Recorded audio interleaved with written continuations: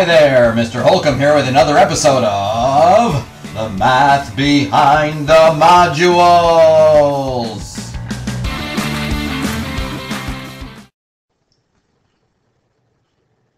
Welcome to Lesson 18. This is graphing cubic, square root, and cube root functions.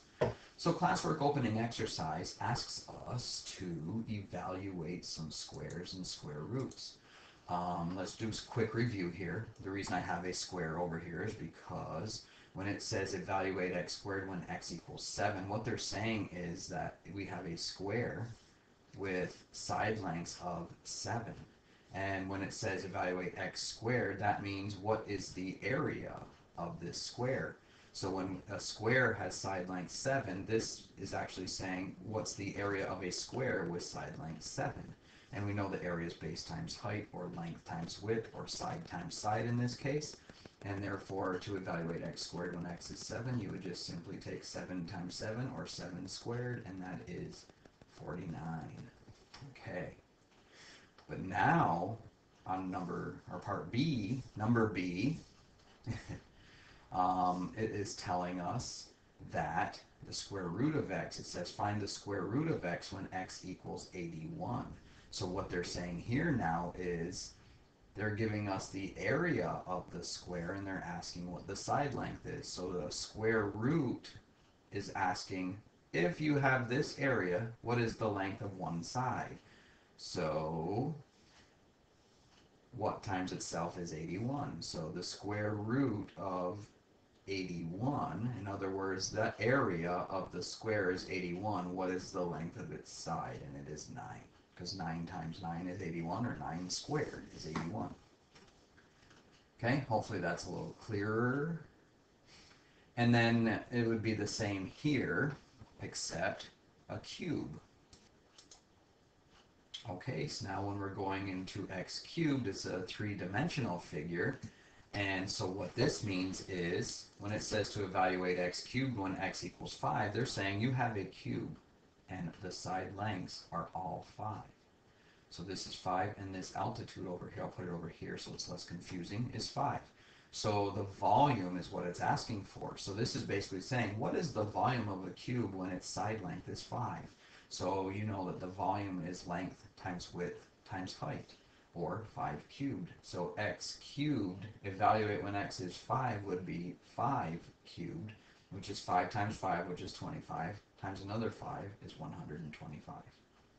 So the volume of this cube is 125 when one side length is 5, since all sides are equal. So then when we get down to cube root of x, when x equals 27, what they're saying is the volume of this cube is 27. Okay, so I'd say v equals 27.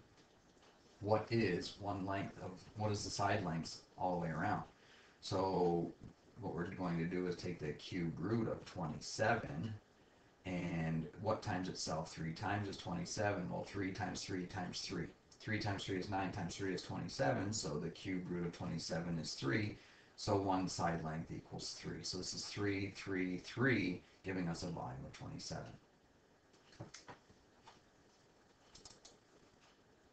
Okay, exploratory challenge says, use your graphing calculator to create a data table for the functions y equals x squared and y equals the square root of x for a variety of x values. Use both negative and positive numbers and round decimal answers to the nearest hundredth. So what I'm going to do is go to y equals and clear all these from a previous lesson. Okay, and I'm going to put the equation y equals, see the y equals, I'm going to put x squared in there and hit enter. And then I'm going to do the square root of x. So I'm going to put the square root of x into y equals there. Then I'm just going to go to my table. Table is in blue, so that means use the blue button to get to that command. Second graph will give me my table. Now it said to use positive and negative numbers, so I'm just going to make some up. How about negative 8, enter. Negative 4, enter. 2, enter. 7, enter. Is that enough? 1, 2, 3, 4, 5. I want one more. How about 13, enter. Okay, so I'm going to write these in here. -8, -4.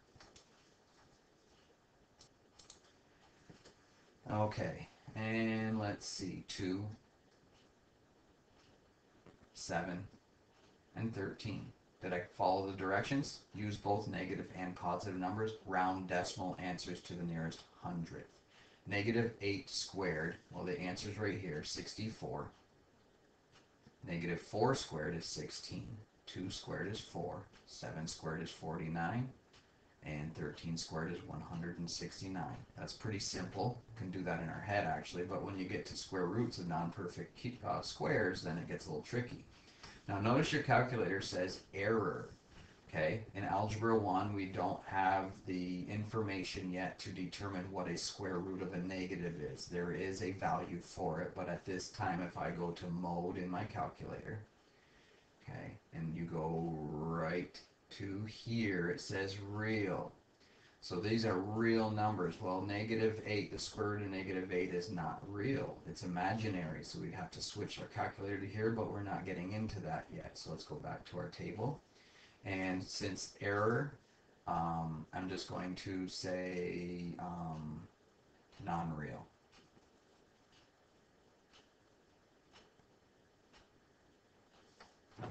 Okay. Okay, you didn't make an error. You can take the square root of a negative, it's just not going to be a real number. So -4 again says error, so I'm not going to put error, I'm going to put non-real. Non-real answer. This square now says round to the nearest hundredth, 2 decimal places. 1.414 would round to 1.41. And 2.645 would round to 2.65. And 3.605 would round to 3.61. Okay, so there's just a few examples there. You didn't have to use these same numbers, but anyhow. And if I plug 0 in, 0 squared is 0, and the square root of 0 is 0, so that would work as well. Okay, page 2 brings us to exploratory challenge 2, and it says to create a graph of y equals x squared and y equals the square root of x on the same set of axes, which I put in here. So in order to do this, I am going to use my calculator, and I'm not going to cheat and look at the graph. I'm going to practice plotting points, but I'm going to use the table. So if I want some values for a function called x squared, I'll make that y1. And then if I want a function for the square root of x, I'll make that y2. Okay, so now when I hit second graph for my table, then here's my table, and I can plug some values in. So I'm going to graph y equals x squared in red. And I'm going to start, and so we're not going to focus on y2 now. These are going to be the values for the square root function, and these are the values for this function x squared. So I'm going to start with 0. I'm going to hit enter. And I'm going to plot the point 0, 0 right here. And then I'm going to plug in 1 and hit enter. And 1 squared is 1. I'm going to keep doing this. 2, enter. 2 squared is 4. 2, 1, 2, 3, 4 is here. 3 squared is 9.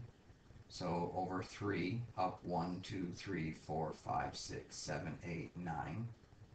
And I'll do one more. 4, enter, is 16. 1, 2, 3, 4. And here's 9, 10, 11, 12, 13, 14, 15, and 16. Okay, so now when I work the other side, I'm going to put -1 in. And -1 squared is also 1. So negative squared is 1. -1 squared. And then -2, I'm only going to do a couple of these to show you what's going on. 4, -2, 4. So as you can see, a quadratic is symmetric about the vertex, or the axis of symmetry. So this is 1 away, 2, 2, so this will be 3, 1, 2, 3. So it would be here. So -3 squared is 9. And 4, 1, 2, 3, 4, -4 squared is positive 16. I'm not going to draw the line, because it's hard to draw with this pen. So there's the quadratic, or the parabola. So now when I look at these same values, my y2 is my square root function. So 0, square root of 0 is 0. I'll do that in red. Square root of 0 is 0. Square root of 1 is 1. The square root of 2 is 1.414, so over 2. 1, 2. 1.4 is not quite 1.5, so I'll put the dot there. Square root of 3 is 1.7. 1, 2, 3. 1, 2, 1.7, 1 3/4, not quite. 1.7. Okay, and then the square root of 4 is 2. So 1, 2, 3, 4 go up here, and there's 2. So as you can see, this is curving up. This might be a little higher to make it look better. Okay, and then I'm just going to do one more. I know the square root of 9 is 3. So if I plug in 9, enter, the square root of 9 is 3. Go over 1, 2, 3, 4, 5, 6, 7, 8, 9. Up 1, 2, 3 is right here. So there you see my function going this way. Now if I go to my calculator now and look at the graph, there's the parabola, there's the square root function, but they aren't showing the negatives because as you saw in the table it said error, you can't take the square root of a negative, so they don't plot this side. But it would be the parabola reflected across the line y equals x. So if I go down here and just hit x, I'm going to draw a line y equals x, slope of 1, y-intercept of 0, and as you can see, this point would reflect across to here. And if I zoom a square, because this is think of it as a big screen TV, it's longer than it is wide, you have to zoom square so that you can see that it's symmetric. Just give it a moment. And I think it failed on me, so let's turn my calculator back on and hit graph again.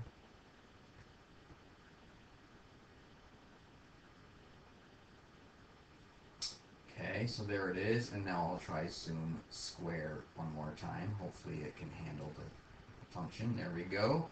And there's that, and there's that, and it does look more symmetric now. Okay, so there you have it. So, on to exploratory challenge 3. It says to create a data table for y equals x cubed and y equals the cubed root of x with these values. So I'll go to my calculator, go to y equals, clear, clear, clear, and go back up to x to the power of 3, and math, cube root is the fourth command, and x. And hit second graph, and I'll start over with the values they asked us to do. -8, -2, -1, 0, 1, 2, 8. Okay, so I'll just enter these values. I'll pause the video to save some time. Okay, so there's the data that I entered from the calculator over to here, rounding to the nearest 100th. Okay, so now we want to graph both of the functions on the same set of axes, rounding the decimal answers to the nearest 100th. Okay, so here we go. So since these values are really large, this would really be difficult to graph on this little grid here. So I'm not going to graph the 500s. I'll just graph from -8 to 8, -1.26 to 1.26. Okay, so I drew a coordinate plane here.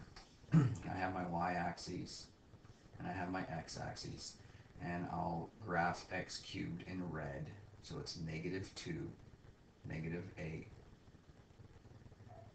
right here, and then it is -1, -1. So I'm just plotting this x and this y. -1, -1, 0, 0 is the origin. 1, 1, and 2, 1, 2, 3, 4, 5, 6, 7, 8. So it's curving like so. Now I switch to green for this one, and it's -8,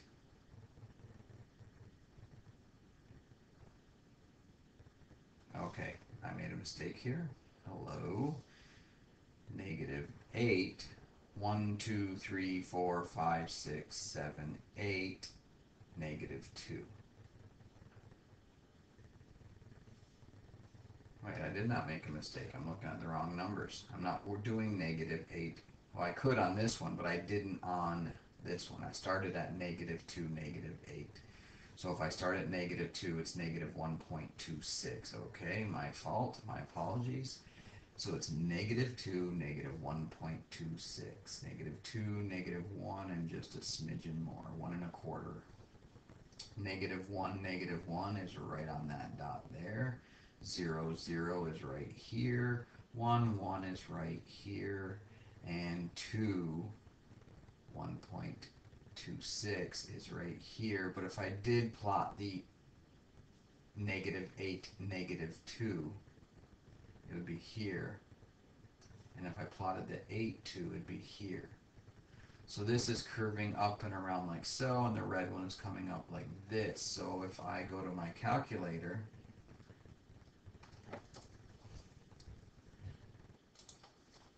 okay, so to get a clearer view of this, because I'm not going to draw the lines, like I said, it's tough to draw with this, I will go to the graph and I'll hit graph.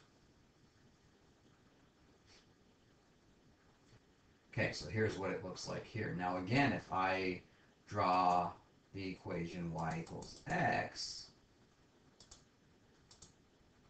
then you see that the two functions reflect across that. Okay, so they're crisscrossing. So this function here is the cube root of x, and the one that's coming from down here and turning and then going up here is x cubed. Okay, page 3 brings us to the end of the lesson. Review the lesson summary and go do your problem set.